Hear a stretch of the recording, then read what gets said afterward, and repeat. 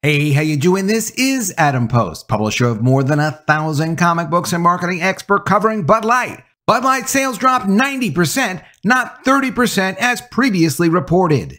Let's get into the story. Before we do, please be sure you are subscribed to the channel. Click the bell for notifications. Give me a thumbs up. I really appreciate you guys. So I went to the pharmacy just yesterday, and when I was there, I surprisingly saw a Bud Light seltzer truck outside the pharmacy. Didn't expect to see them, wasn't going there to talk to the Bud Light guy, but he was there. So after I finished my eye test, I went over and I talked to the driver and I said, hey, let me ask you a question. Are the sales starting to come back? Do you have a minute to talk? I thought it would be interesting to find out what's going on locally where I'm at in New York. And the guy was nice enough to talk. It seemed like he wanted to talk a lot. So he said, absolutely not. The sales are not coming back. And I said, well, what's going on? And he said they used to sell 150 cases a week of Bud Light. Every week, a good 150 on his route. And he works for the distributor. He's not an independent business owner himself. The distributor he works for is a business owner separate from Anheuser-Busch. He's a salaried employee, but a big chunk of his money is based on sales. So he said they've gone from 150 cases a week down to, at best, 20 cases a week. If you do the math, it's around 86% drop on a good week, and often it's 90% or worse. He said people are just not interested in the Bud Light brand anymore. And I said, okay, well, do you think it's going to come back? He said, no, it is not coming back. He said 6 years from now, he's retiring. That's what he's looking forward to. He said, but in his time, he does not expect to see any business coming back to Bud Light. And then I asked him, like, well, you know, your distributor, I'm sure they carry more than just Bud Light. They must carry other competing brands and things like that. I know Molson has been doing pretty well. He said, yeah, they do carry all kinds of products, but Bud Light was really their bread and butter. And losing that means it's not working. They're not making the money they used to make. And I didn't ask him, but he told me directly what Anheuser-Busch did for him as a driver working for an independent company. He said, they gave me $500. He said, Anheuser-Busch gave me $500 once. That was all they did. Didn't get any more. Not going to get anything else from Anheuser-Busch. I thanked him for his time. He was a really nice guy and told him to check out my YouTube channel, which hopefully he will. I've done over 140 videos on the Bud Light story. Covered it from just about every angle you possibly could. Even I was surprised to hear like 90%. That's a kind of a huge number. And it's not a number that any of the businesses that used to carry Bud Light and distribute Bud Light could really ever make that back up. It's just too big of a number. It doesn't mean they're going out of business. It just means that Bud Light is now going to be a smaller, probably more regional brand because people are not going to stock the thing. Molson's doing well, though. From Blaze Media, Molson Coors makes $700 million turnaround in a year amid Bud Light fiasco. And this is what the driver was telling me. People just switched. They're not switching back. And it's not just where I'm at in New York. So where we see numbers reported as 30% off nationally, I have to say I do trust Bump Williams. He's reporting numbers that he's getting from Nielsen IQ. They're the consulting firm that everybody refers to.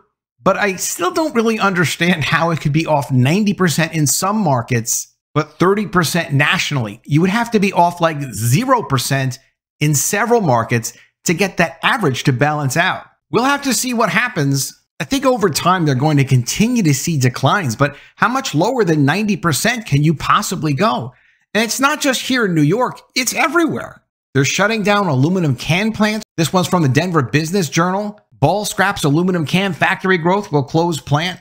This plant closure is related to Bud Light directly, and this is going back all the way to July. They closed 2 glass bottling plants, dropping 600 full-time employees. Fast Company says that Anheuser-Busch has got a strike coming as soon as March 1st, which is just days away at this point, and that the strike is unavoidable according to the Teamsters. The big dispute being the Teamsters want a guarantee of job security.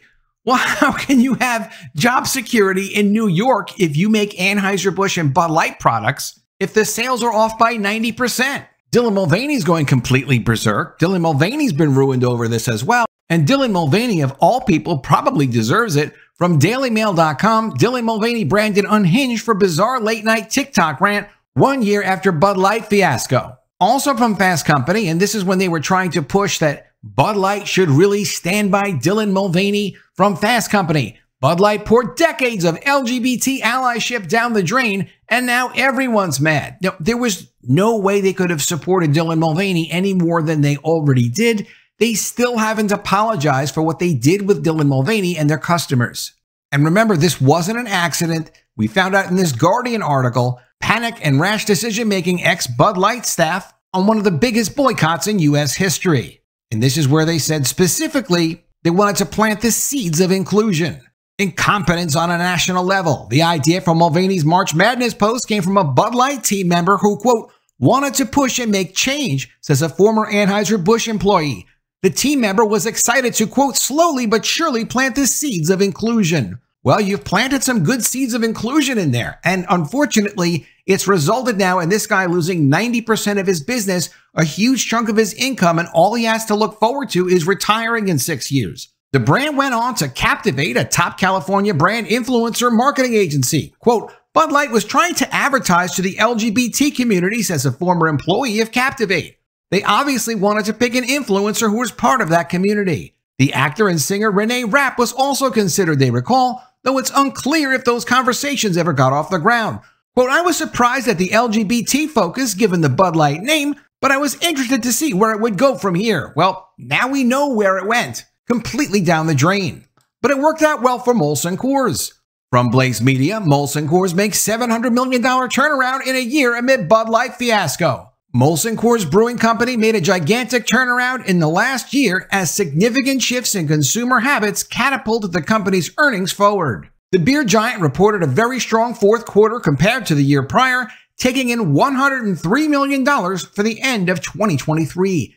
This equaled to a nearly $700 million turnaround when compared to a loss of $590 million for fourth quarter 2022. That's a difference of 48 cents per share added to start 2024 versus losing $2.73 per share the year prior. The company's market share gains come as consumers shifted away from Bud Light, according to CNBC, with the company claiming that the purchasing shifts will become permanent. Quote, the gains we've seen in our core brands have been consistent over 9 months, according to CEO Gavin Hattersley. Quote, we're growing in every region, every channel, with every major customer in the United States, and at this point, we believe that the shifts in the U.S. beer industry are permanent, he continued. Bud Light driver said the same thing, it's permanent. Net sales grew 9.3% in the quarter, while underlying income increased 36.9% before taxes. Molson Coors analysts said that the company was well-positioned to benefit from, quote, significant shifts in consumer purchasing habits, largely in the U.S. premium segment. This increased demand grew Coors Light, Miller Lite, and Coors Banquet brands significantly. The company also flexed its muscles by spending more than $21 million on a Super Bowl commercial that featured hip-hop legend LL Cool J and smartly stayed away from political statements. Quote, we plan to build on this momentum in 2024 with strong commercial plans, a powerful and supportive distributor network, and the financial flexibility to reinvest in our business.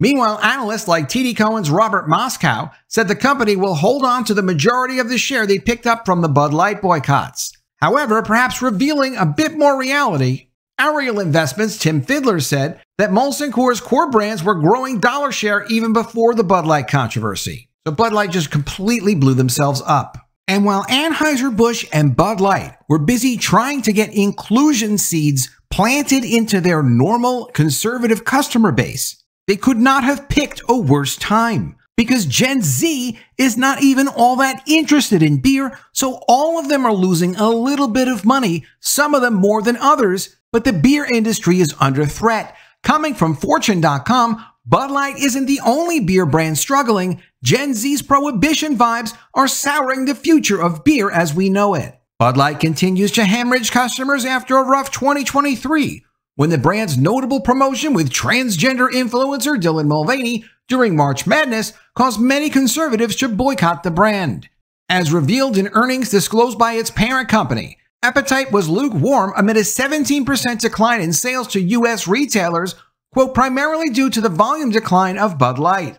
Meanwhile, Molson Coors was riding the wave of spilled Bud Light, reporting a 9.3% growth in net sales in 2023. Rubbing salt in the wounds, it partially attributed its strong earnings to its new customers. Molson Coors was well positioned to benefit from the significant shifts in consumer purchasing habits, largely in the U.S. premium segment, in 2023, the earnings report said, though it didn't name any of the company's competitors. But Anheuser-Busch can't just blame the culture wars for a tepid year.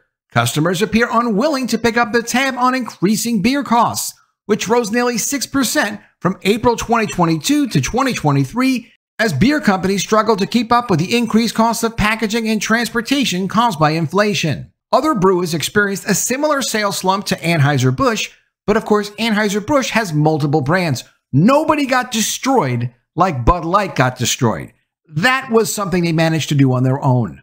Heineken stock dropped 6% after the brewer forecasted a modest single-digit profit growth. Heineken raised prices by over 10% in the first half of 2023 and continued price hikes into the second half of the year as volumes declined. Constellation Brands, which like Molson Coors inherited some of Bud Light's customers, is also struggling. Net sales of its beers, including Corona Premier and Modelo Especial, rose 4% in the last quarter of 2023, but the company still reported lower than expected sales due to inflation-induced price hikes on wine and spirits. Molson Coors is one of the few beer companies to buck the trend. Despite raising prices like other beer brands, it has kept prices comparatively more affordable. It's also worked to capitalize on Anheuser-Busch's Bud Light stumble, spending 19% more on marketing and administration this year. But beer's growing on popularity, much of it due to a brewing prohibition vibe among Gen Z. The next generation of supposed beer drinkers could threaten the entire industry. While beer remains the alcoholic beverage of choice among Americans, it has waned in popularity over the past 20 years, according to a 2022 Gallup poll. U.S. beer shipments in 2023 are expected to be the lowest in a quarter century, and liquor's strong hold on the market share means it has eclipsed beer and wine sales 2 years in a row. Gen Z is particularly responsible for these trends. Fewer young adults are interested in drinking, with 62% saying they ever drink at all compared to 72% 2 decades ago. Not only are Zoomers not interested in spending money to go out, but they also see drinking as unhealthy compared to cannabis. 2 in 3 18 to 24-year-olds are somewhat or very concerned about the impact of drinking on their health, according to a July 2023 Civic Science survey of 5,545 respondents. For Zoomers who do want to drink, they prefer high-quality spirits and ready-to-drink cocktails, though mocktails and non-alcoholic beverages, also favored by Gen Z, are growing at double-digit rates. Beer companies are trying to keep up with the changing trends, pivoting energy to low and non-alcoholic beverages. Anheuser-Busch plans to have alcohol-free or low-alcohol drinks such as Busch NA and Budweiser Zero account for 20% of its sales by 2025. So as Anheuser-Busch and Bud Light burn their customers, these are new customers that are not even interested in beer in the first place. Let me know what you think of all this in the comments below. Always love to see your ideas. Please be sure you are subscribed to the channel. Click the bell for notifications, give me a thumbs up, and I'll see you again soon with another video. And if I don't see you, I will miss you.